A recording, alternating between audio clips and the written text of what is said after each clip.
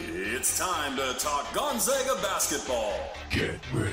It's the Spokesman-Review Zags Insiders Podcast. Here we go. Here's Jim Meehan and Richard Fox. Good Monday morning. Welcome back to the Zags Basketball Insiders Podcast. Jim Meehan, Richard Fox with you for another fun-filled half hour or so. Zag Nation feeling pretty good about now. It's a 2-0 start. Your basic 38-point win over the number 8 team in the country, Baylor. Followed that up with a kind of hard-fought 88-80 win over Arizona State. Picked 12th in the Big 12. So Zags are moving up. They're number 4 in the latest AP poll, number 5 in the USA Today poll. That's 2 spots gained just from this 2-0 start. Foxy, I think there's already some buzz about the Zags nationally. That tends to happen when you beat a top 10 team by 38 in the first game. Yeah, pretty standard, just blow out top 10 team, huh? Happens all the time. Yeah, it's par for the course. I mean, it's pretty evident, Jim, I think 2 games in that this team, their ceiling is awfully high. So not surprised at all to kind of hear what the narrative is starting to become for this squad, for sure. Yeah, pretty impressive. This is now, off the top of my head, 4 straight over the Big 12. 2 of those were pretty much routes. The Kansas in the tournament last year, I think that was a Sweet 16, 89-68 was that final. The Zags moved on. They beat TCU in the tournament as well. I think that was 2 years back, 84-81. I see now why the Big 12 was in active negotiations. I think everybody does. I think Brett Yormark, not to, go on and on about it, but Brett Yormark is really focused on college basketball as well as college football. He thinks both can be very lucrative outlets in the media rights industry. And I think he sees the Zags as something that could help that. Now, he ran into some opposition within the conference, and a lot of there's so much newness to the conference with BYU and Cincy and that group joining, and then the 4 Pac-12s. But would not be surprised if that was revisited someday down the road. And you can see why. The Zags have a good record against the Big 12. They've got a pretty good record against almost all the major conferences. And when you do what they did to open it up, let's get right into that. Baylor, you look at Baylor, and I think you went to the game. You watch them. They have an airport team. They will catch your eye when they walk through the concourse of an airport. Athletic, old, physical, mature, maybe not a ton of experience together because they brought in some key transfers and they've got a couple of really nice freshmen in Edgecombe and Wright. But I think what you saw ultimately there was the Zags on top of their game, both ends, offense and defense. And you saw Baylor still fitting the pieces together. The talent's there. Everything you see with the naked eye is there. It's just going to take a few minutes to get those guys all on the same page. And the Zags just took off and never looked back. Yeah, look, I think I've said this before to you, Jim. You're going to have 3 or 4 games a year where you play kind of outside yourself and maybe put it all together in a way that it's not reasonable to expect every night. And then you're going to have 3 or 4 games a year where you just don't play well. Can't buy a bucket, just really struggle, whatever the case might be. And the good teams, win those 3 or 4 where they really struggle. But when you have those 3 or 4 games where you play outside yourself, you really see what the top end could look like. And, I think what was jarring about it was just as the first game of the year. Yeah. So I don't think the performance was necessarily surprising, but just to see that on opening night was what caught my attention. But you saw offensively how dominant this group could be. I mean, shot at a really good clip from both the 3-point line and from the field. I mean, almost 70% inside the arc. The bigs just dominated Baylor. Baylor, that's really probably their biggest weakness. That and some questions about their ability to knock down the 3-point shot consistently. But Gonzaga's bigs, 47 points. shot over 62% from the field. I mean, just no answer for Gonzaga's size and skill, quite frankly, on the front line for Baylor. And Baylor just really struggled to score. I thought the defensive capability this group had, we talked about it last week, particularly after watching that USC exhibition, is are they going to be able to keep dynamic teams in front? And that's still certainly going to be probably an area where they're always tinkering and trying to get better. But boy, Baylor just couldn't get going from the 3-point line, and even on drives, if they got a step on Gonzaga, Gonzaga's length became evident. And I thought Dusty was really impressive coming off the bench, and everyone's talking about his shots, the shots he made, but it was, to me, it was what he did defensively, his ability to keep guys in front, his length. Michael really impressed me with his size and ability to guard multiple spots. So, I mean, just a tremendous performance on both ends. Clearly the better team on that night, and I suspect probably a better team overall throughout the course of the year, just with the skill, the balance Gonzaga has, Jim, is not just in the rotation, not just in in where these guys play, but their ability to be elite on both ends. Um, is just really impressive. And that balance on both ends is something they haven't had a lot of. They've certainly, there are teams, I think, if you and I really thought about it, that were elite on both ends of the floor. But that doesn't come around very often. I think this group has a chance to be elite on both ends. No, 2017 was probably the most balanced. Yeah, I would agree. Their defense was top shelf that year with the rim protection, the four bigs, great guard play. Nigel, weren't maybe explosive offensively, but they were just mind-numbingly efficient. I mean, It was pass into Shemek, kick out, whatever you needed. Nigel on the drive. But this team, if they can guard that way in that game, and they went 1-1 in that regard. They did not guard that well against Arizona State this week. But if they can just approach that level defensively, they are going to be somebody's going to have to deal with them in March to knock them off, because when you're that good on both sides of the ball, it's like a football team when they can, right? All phases. And very impressive. I thought Baylor made a run in the second half. I think they got within 13. And that was about when Khalif Battle just went boom, boom, boom. Yeah. Change. And you saw that again against Baylor. He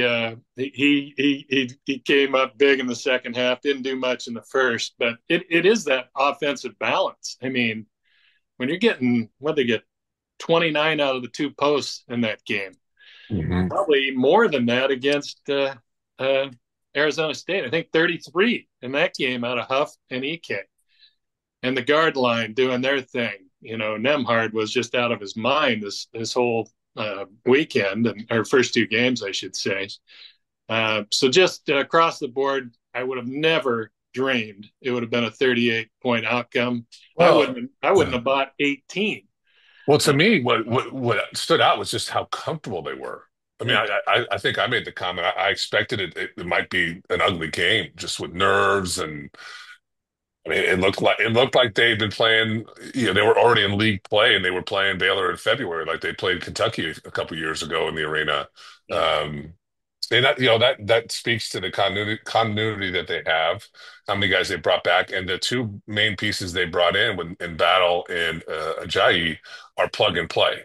Yeah. Guys who've got, particularly Battle, a ton of experience, and Michael a little less so, obviously, but a full year at Pepperdine with the ball in his hands a lot. And both of those guys, and we can talk more about them towards the end of the pod here.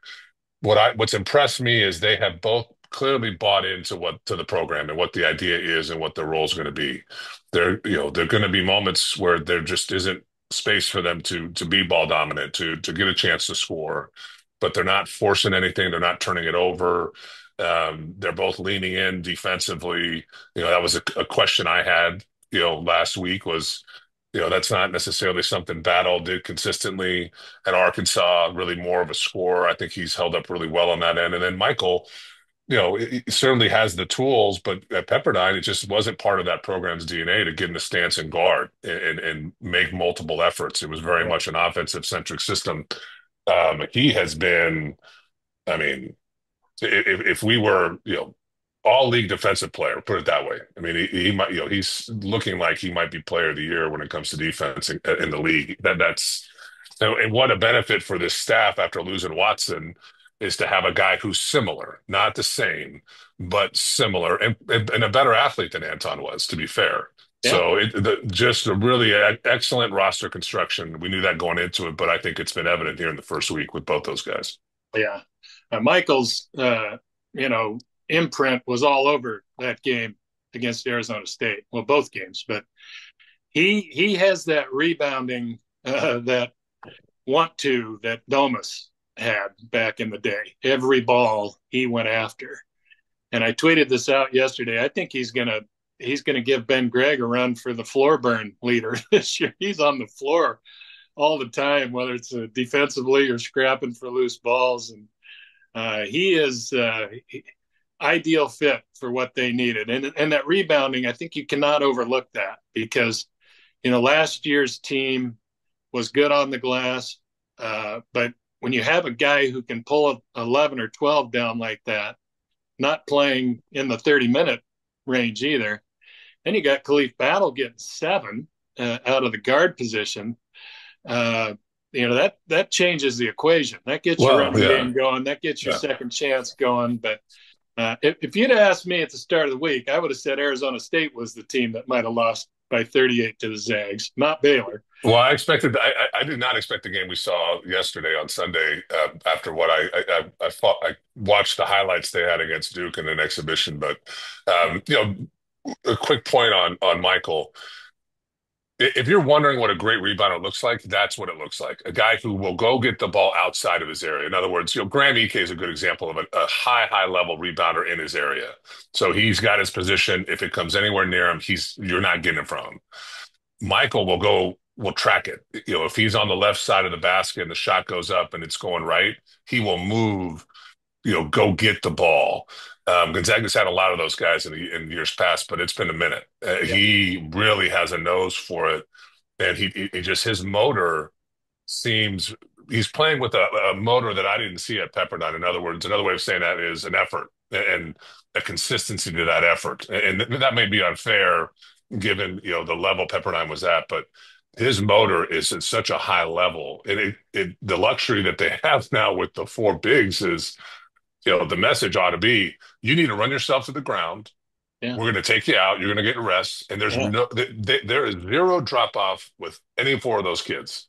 It's remarkable. I mean, they are all starter level, high major meaning, power 4 conference level starters on Gonzaga's front line. So when you have that kind of equity in talent and ability, there's no excuse. You need to play as hard as you can, and all 4 of them are doing that. But I think with Michael, it really stands out because of his ability to rebound outside of his area.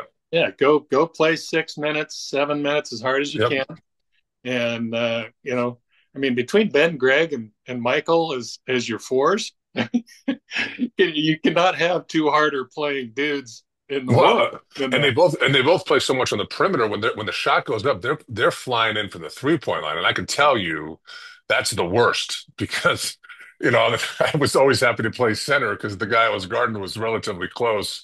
But when you have, they fly in there, so it's almost like the equivalent would be stepping in on a guy who's driving and taking a charge, a big guy. Yeah, you have to have some toughness just to A, locate them. And then B, throw your body in front of them when they're just sprinting to the front of the rim.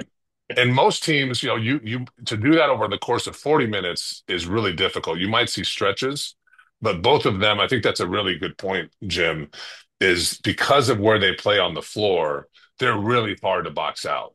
And they create so many extra possessions for the program. And as they get further in the year and play better and better teams, those extra possessions are like gold. You want as many of those as you can get. Yeah, the hustle plays that those 2, you can already see Michael has if he can't get the ball, the tip out, the Anton Watson probably patented that play. And Greg does that all the time too. He just somehow, knifes in there and tips the ball away and then makes a diving save or whatever. And those energy plays, those 2 have provided a ton of them. I was impressed with Arizona State. Now that Yeah. again, two good bigs. The young kid, the freshman Quaintance, I think it is, and then the player that really hurt the Zags yesterday was Jaheed. I think it is Bashir Jaheed. He had 22. I think he had 5 combined in the first 2 games. Pretty good guard line. Again, another high 5-star kind of guard in on the outside to go with some experienced guys, and I think I'm not sure Arizona State can play much better offensively.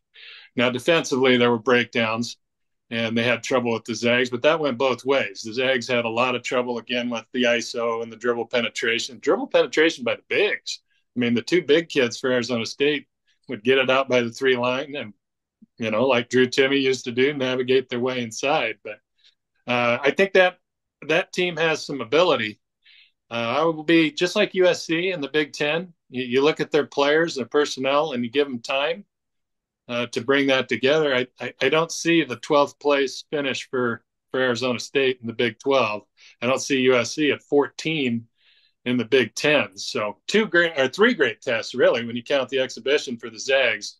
They're not going to run into too many more teams that are as athletic and size, guard lines, all those things, toughness, physicality. Pretty good preparation for what's to come as well. So let's move ahead. We'll go quick look at this week's game. UMass Lowell comes in Friday. That's probably not going to get a double take from the season ticket holders at Gonzaga. Extra points if you can name their nickname. The Riverhawks, I believe they are.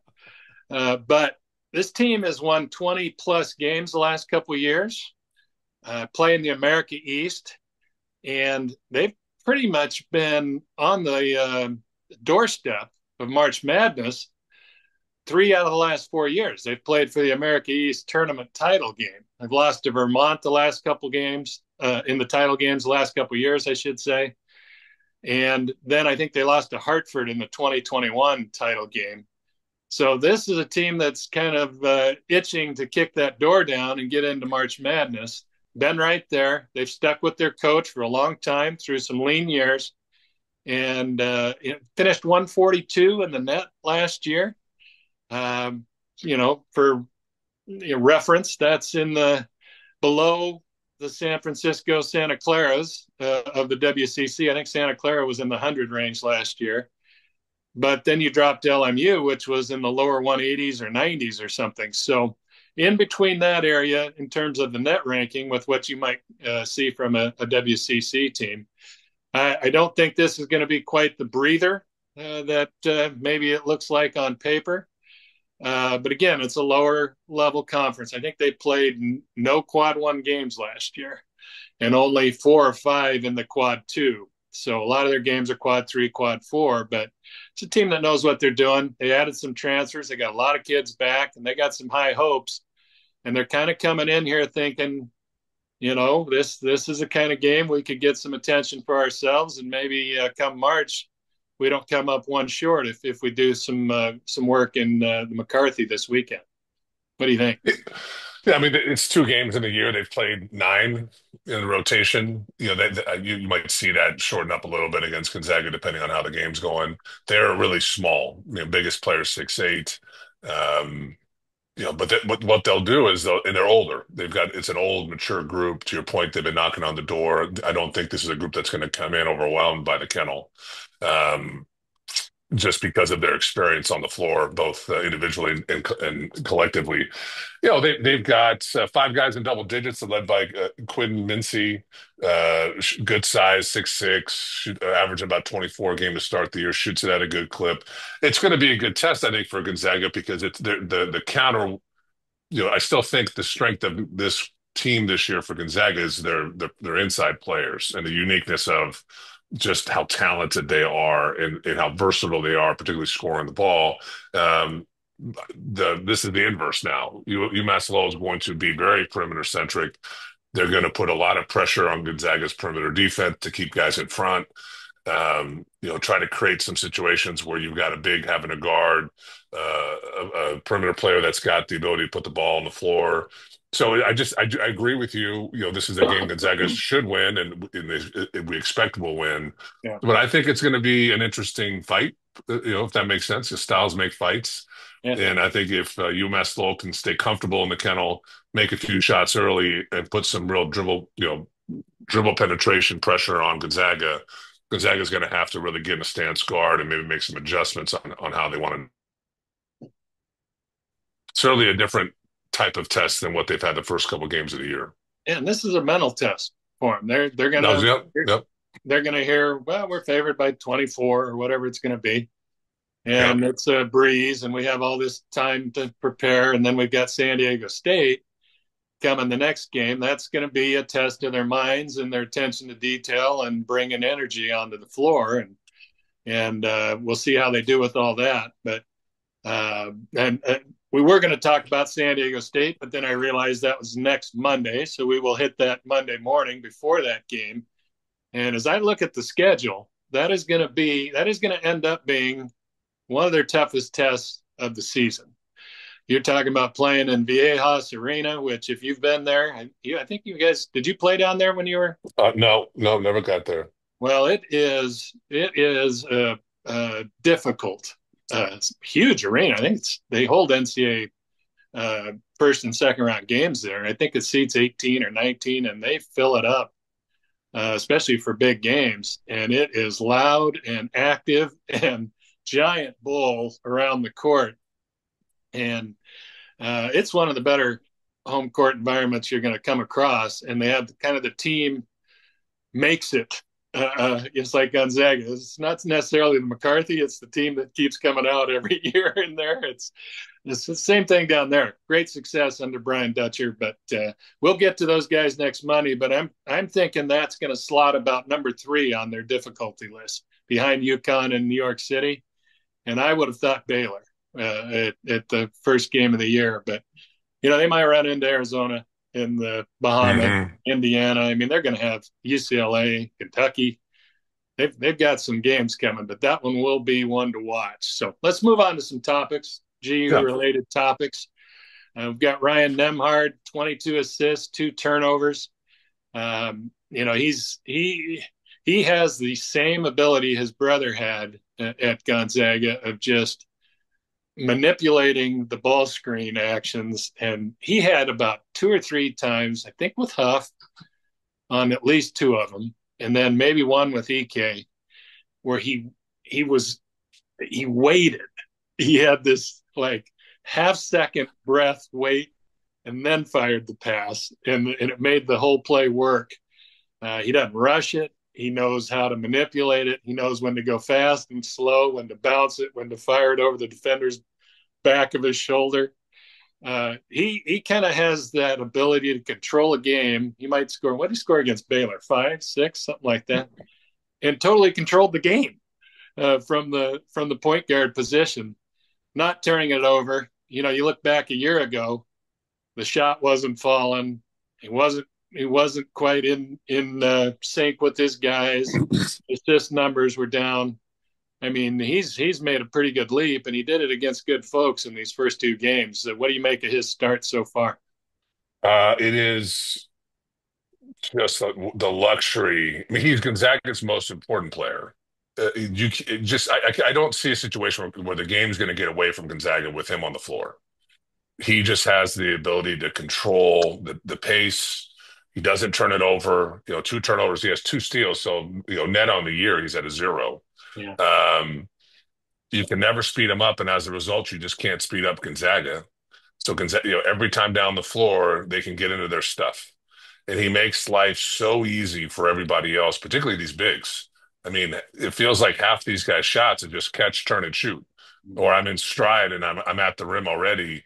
Um, you know, if I sat down with Gonzaga's bigs, I'd say, look, you're probably never going to have it this good again. Yeah. So just enjoy yourself. I mean, honestly, having a point guard like this is so rare, where he takes so much of the burden, handling pressure, making sure guys, the ball gets to where it needs to go. He guards.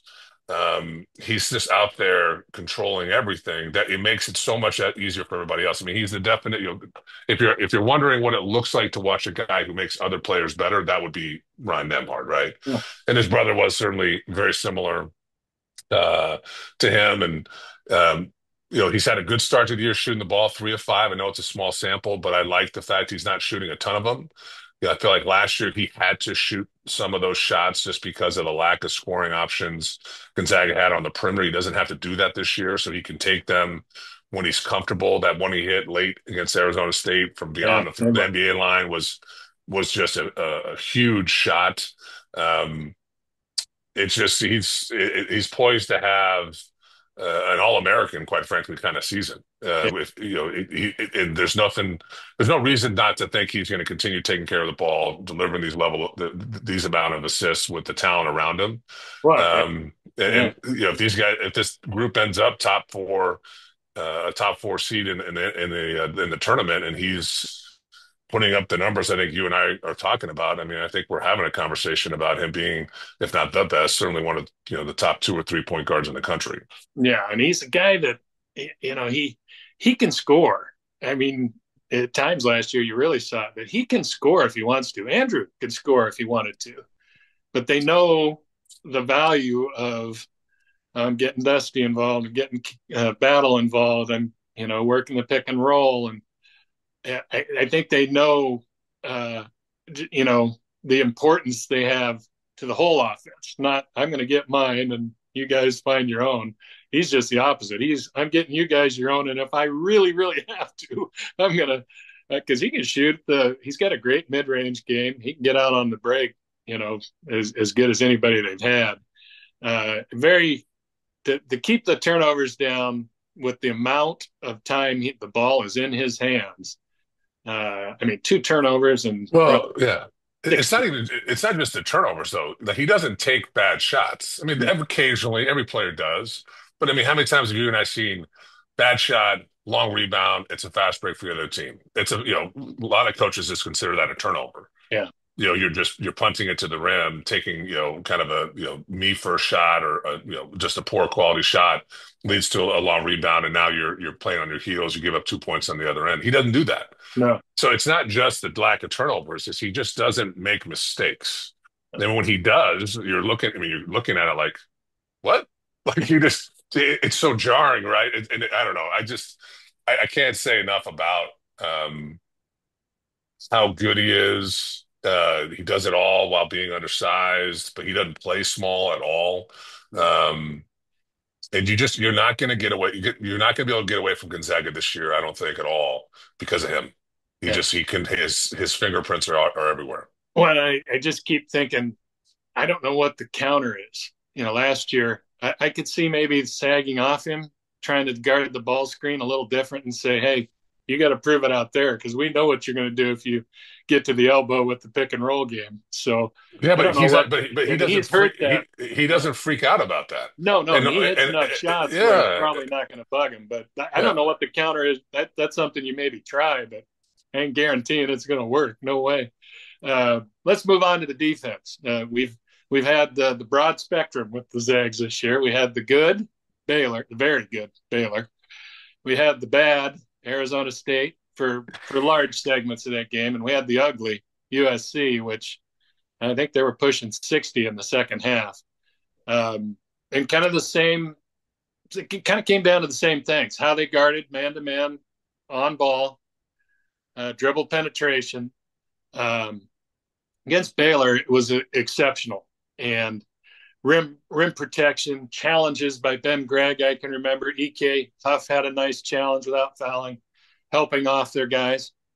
In the gaps, slowing those drives, and recovering against Baylor. Those were all as good as you can do it.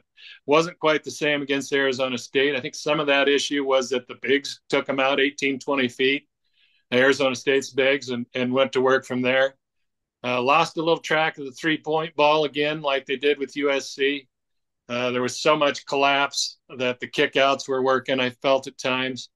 So again, that's the defense is going to be probably the telling factor as we go along here to see what Gonzaga does in the long run. But you can see what they can do, but you can see, teams have had success against them.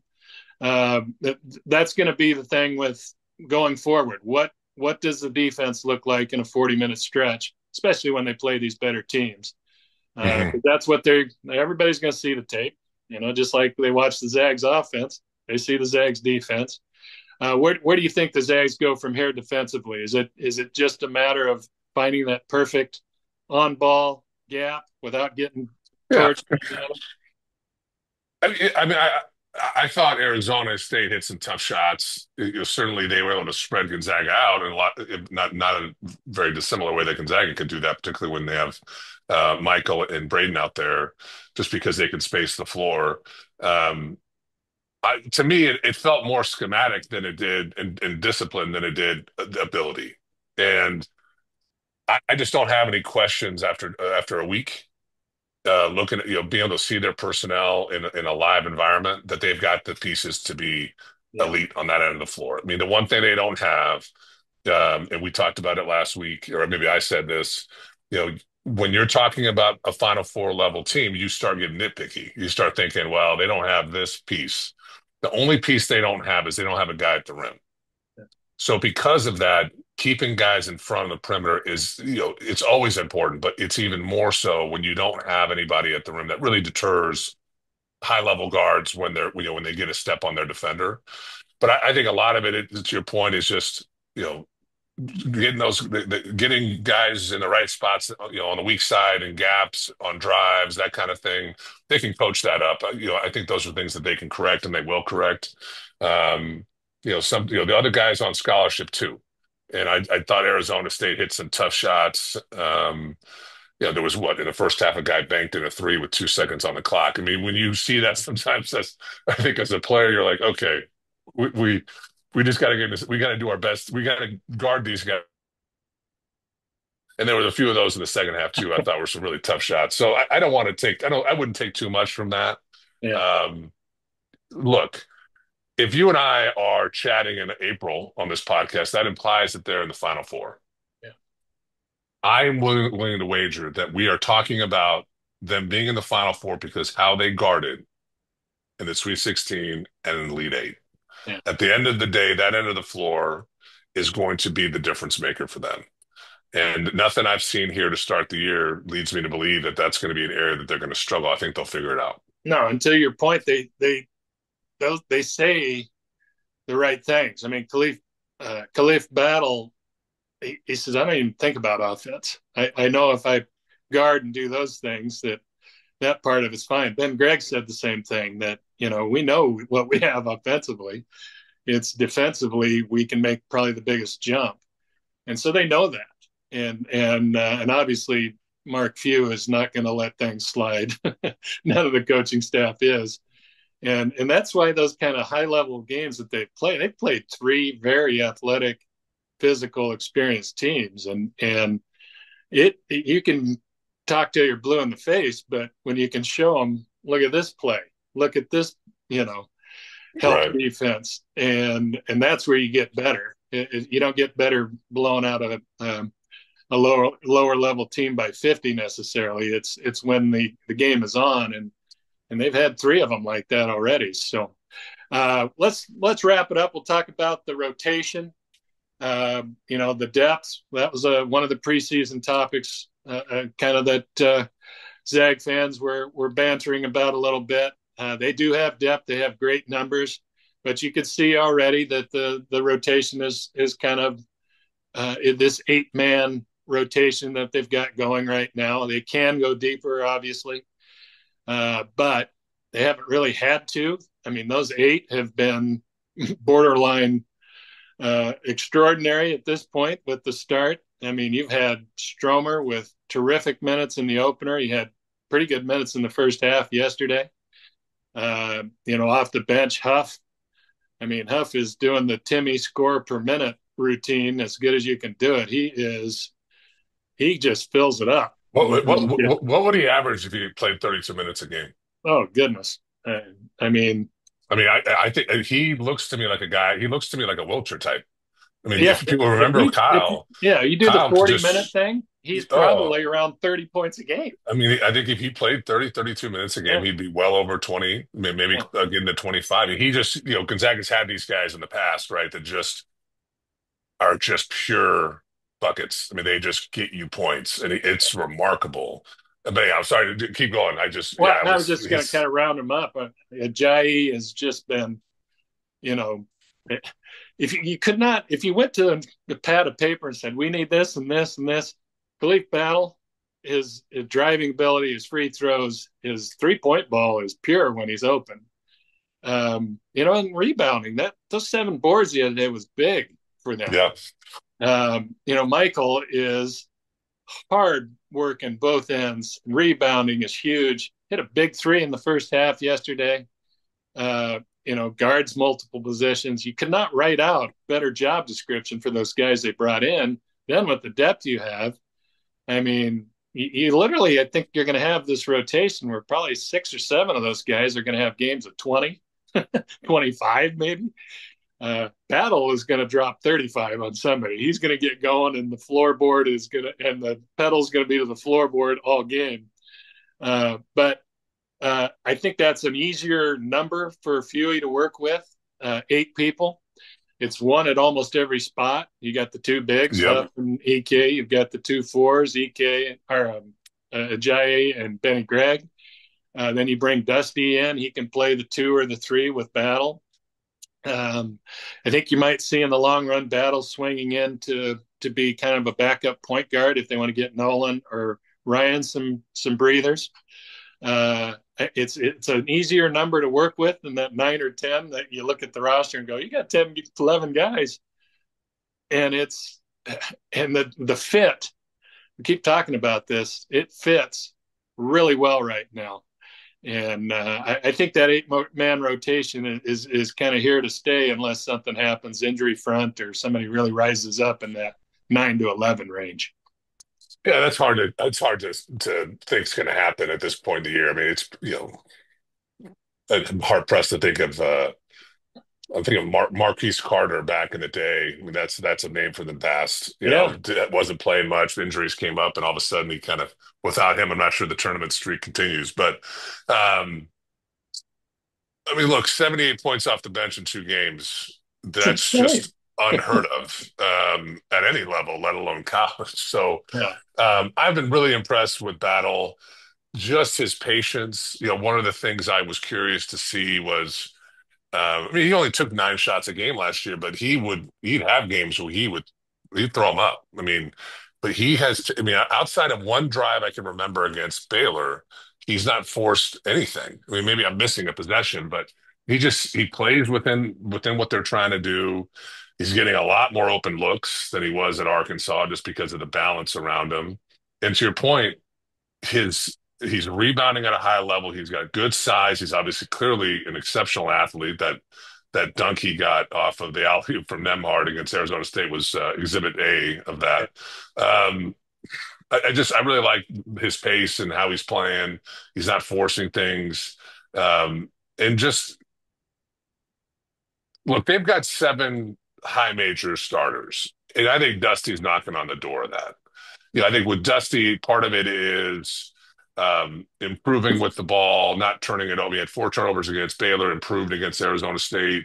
I think just valuing the ball a bit more. But he might be their best perimeter defender, in total, just because of his length and all that. But I think the offensive side of things, he's probably a notch below the other 7. But I mean, it's just it's to have 7 guys you probably could just pluck into in almost every other roster in the country and they would start is just remarkable to me. And to your point earlier, it's just the balance, man. The roster construction for this group this year feels, and maybe it's just the moment, but feels about as good as this staff has gotten in a long, long time.